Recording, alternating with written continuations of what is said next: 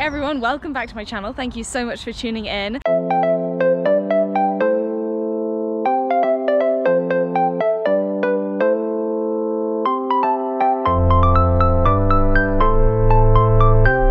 Today I am in beautiful central Bristol. Can you tell? Does it look like central Bristol? It's not really. It's up at Clifton Downs, and today I'm going for a 90-minute run with Jessie and Nala, Canicross champions. I first met them at the Maverick race I did with Rhian, where they went and won their race, which is pretty cool. Today, yeah, we're just doing 90 minutes around the Downs and then going across to Blaise Castle estate as well. And anyone who watched my Green Man Ultra vlog will recognise probably both of these places. I've done a bit more exploring and I kind of want to connect up these two places. They're beautiful green spaces. The Downs is pretty flat and then Blaise is a lot more hilly, and it's such a nice day. As you can probably see, it feels like proper spring. So I'm just really excited to get out and get moving. Guess who it is? It's Jessie and Nala.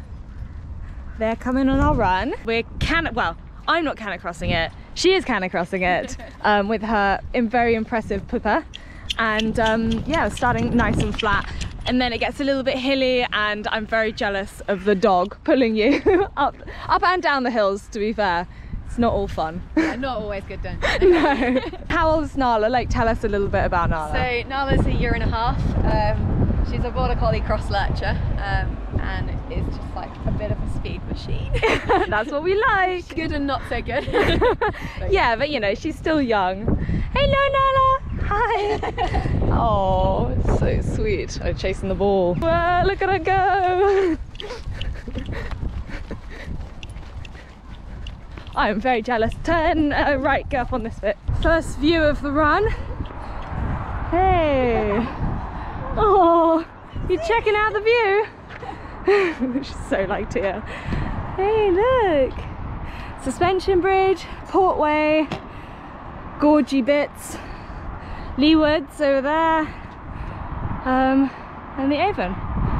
Nice. So Jessie, what sort of running do you do for all my followers? So I kind of have just got into proper trail running. Woohoo! I'm trying to watch where I'm going because I've got a dog attached to me. Yeah, I used to do like triathlon and run on roads. Hated it, kept getting injured. And then a classic. When I started canicrossing with Nala in September, just fell in love with trail running, getting covered in mud. Yeah. Realising you don't have to run fast and you can just enjoy the process. We're all in love with trails for exactly the same reasons. Oh, it's so nice.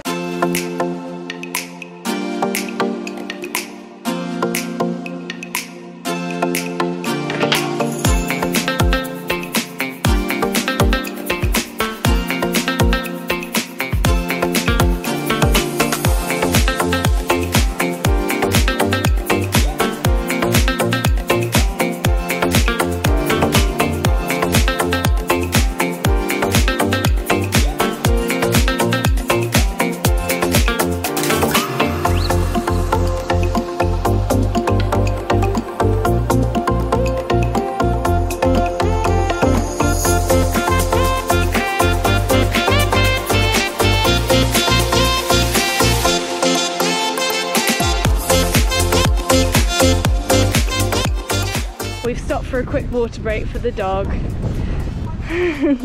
Water obsessed dog. Hey Nala! Oh, it's also a nice break for the Flora. This is my longest run since the Ultra, obviously, and we'll probably be about 15 to 16 kilometers. And we're going at an okay pace, not like super duper easy, but definitely not hard either. And it's path for here, but then I've sort of aimed to make most of it trail because of my knees. My OT band's not been great since the Ultra, so I just don't want to like aggravate anything, but also I do want to put it to the test slightly because I will be doing a lot of interval sessions on road and I need to make sure that I am whole and in one piece. Are we ready to continue? We're good. Let's go. So keen. I wish I was that excited to run. So we're in Blaise Castle estate. It is kind of windy here. Oh, someone has a Belgian Malinois. They're like my favourite dog, other than Tia, obviously. We're in the bit where we're nearly at the end of the Ultra, and I was plodding along considerably slower than we are now. so beautiful. I've been back here twice since the ultra to kind of look at new routes, and we were here yesterday as well, and I found this beautiful route, so I'm very excited to show Jessie and Nala. It's so stunning. An amazing day for it too.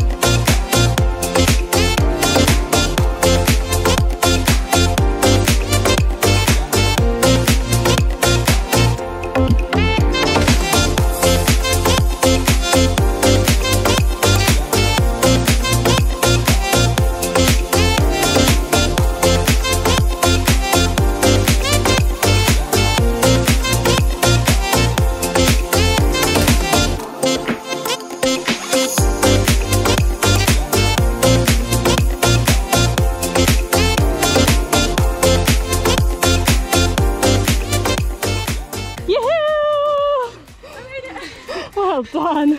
I was just saying to Jessie how I enjoy getting a bit of a power hike into my long runs, because it's good practice doing this sort of thing in the middle of a run and then running again once you get to the top, because that is exactly what you do in an ultra. And sometimes it's difficult to get running again once you slow down to a walk. So yeah, we just practice it. This is part of the route that we did during the ultra. I think we're about 40 kilometers in at this point, and I was dead, but very happy to be walking. And now we go onto a little bit of a golf course, or like the edge of a golf course or something. And it's flat, so happy Flora.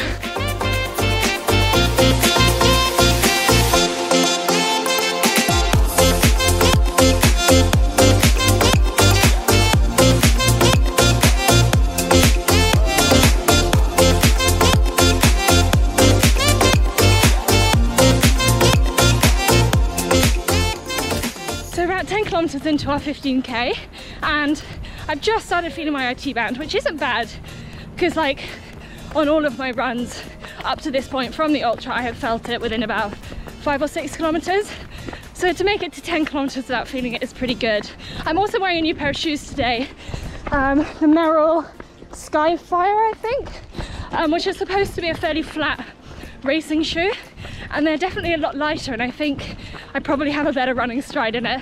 I don't know, I haven't actually looked at myself run, but it feels like I'm being a bit more delicate on my feet slightly, because I quite often run a bit like an elephant and it's not very attractive. So maybe that's helping, or maybe it's just the fact that we're on trails, but either way, I'm very happy that it's made it this far, and I'm hoping that by the time I get to the end I'll be able to feel it, but it won't actually hurt.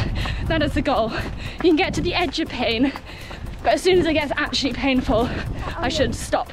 So I'm hoping that it will make it to 15 or 16 kilometers before that point.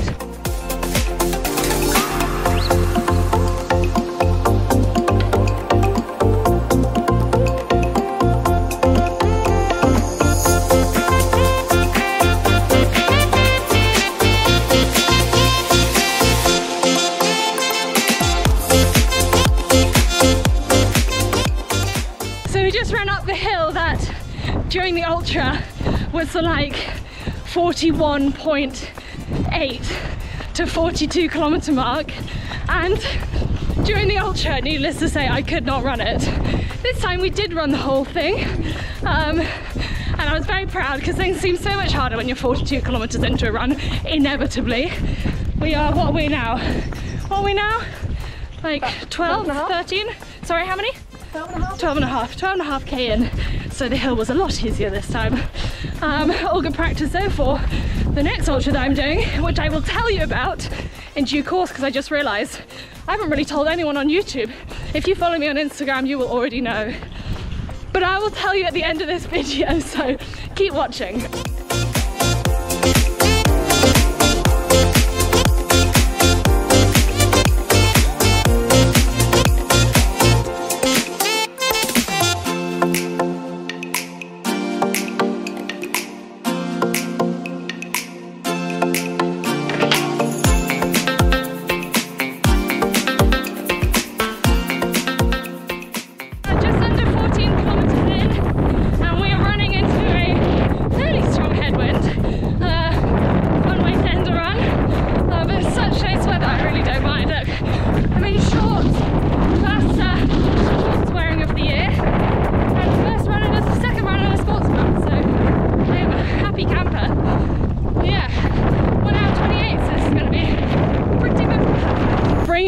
sad memories of this point in the ultra. There was still a horrible amount to go, but thankfully we are parked just over there, and yeah, just got a couple of minutes left to hit 15 kilometers. That would be ideal for me and my little legs.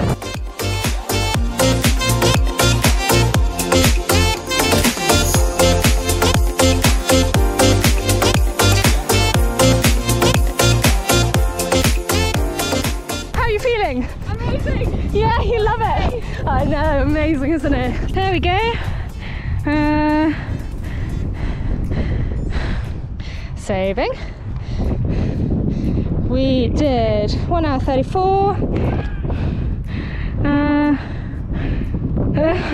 56 hours recovery. I don't have 56 hours. What the hell? Oh, there you go. Just over 15 kilometers, 56 hours of recovery. Yeah, that'll be fine. I'll be back running in 2 days. How did you find it? You love it? Lovely. How was Nala? She's happy. She's I think she was great. Nala, you did fine. Well done. Oh, thanks. Thanks. Oh, good girl. Yes, you should be happy. Well done. Is it a deer? Is it a waggly puppy? Yes, it is. Hello. Hello. Oh, you are so cute. So I'm back home sitting among the flowers. That was such a nice run. Such a beautiful day to get out. Doggo. Hi. Yes, okay, thank you. Yeah, really happy to get out, and I'm also very pleased that my knee didn't play up as much as I had expected it to. I have such a long history with IT band syndrome that I kind of worry a little bit more about it than I possibly should, but you know, when I've had 5 years of injury on and off, it's not surprising that I do that. You know, I think not all pain in this case is bad, it's just my body healing and recovering over the time that I'm running. So yeah, fingers crossed that it stays good. I'm really pleased with how it did, and it was really nice to properly meet Jessie and Nala really showed Tia up, because Tia doesn't run with us properly yet and doesn't absolutely love it, unlike Nala, who is just like having the best time. So that has given us some goals to work towards on the dog front. But I promised you guys that I would tell you about what I have coming up, so I'm going to tell you now and then talk a little bit more about it in the near future. I'm on my first week of training for a 50-mile race that I am doing. It's going to be Race to the Tower, which I'm sure many of you have done before.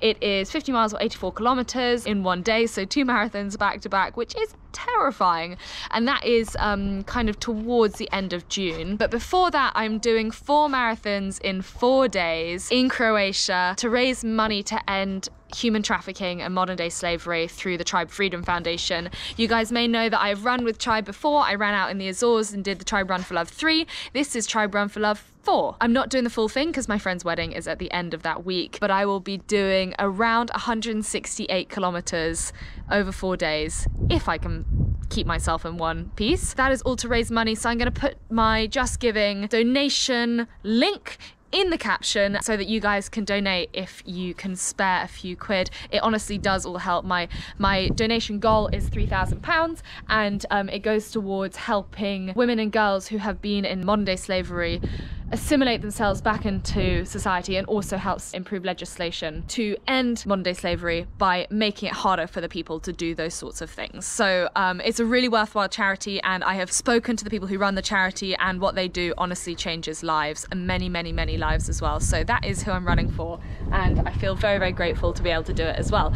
So fingers crossed I keep myself in one piece. That is not that far away, and that is what I'm training for at the moment, and this is week 1 of my new training program that I've created by myself. And I'll share more about that in my next vlog. But for now, that is what I'm doing, and it's terrifying. It absolutely terrifies me. Even just saying the words out loud is very scary. But please do hit the thumbs up button and the subscribe button, because I will be sharing all my training along the way as we go. If you can donate something, I would really appreciate it. I'll put my link down below, as I said. And that is it for this week's vlog. Thanks again for watching, and I will see you next time. Bye!